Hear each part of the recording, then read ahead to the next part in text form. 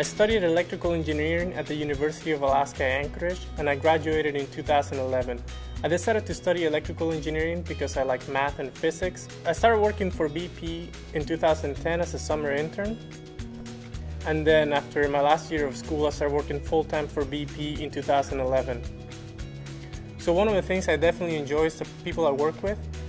All of them have been really nice and have definitely shown a lot of interest in helping me develop as an engineer. And another thing that I like is just the opportunities that I get to see some of the equipment, the process, and the opportunity that they give me to get involved in fixing problems. I discovered a career that has taken me to the ends of the earth. One of the first things that surprised me working for BP was the first time I went to the Prudhoe Bay field, which is located in north of Alaska, inside of the Arctic Circle. It's a very remote place.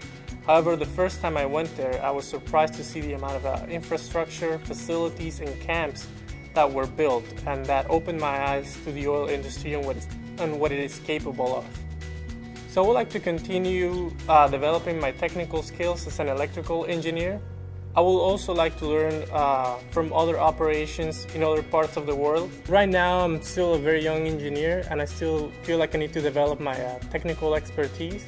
I think BP will help me realize my goals of furthering my technical skills because it's present in pretty much different areas over the world, and it operates all different types of plants and facilities, and they're interested in developing their employees. But later on in the future, I see myself becoming a senior electrical engineer that can help set the guidelines of how BP operates and designs electrical equipment.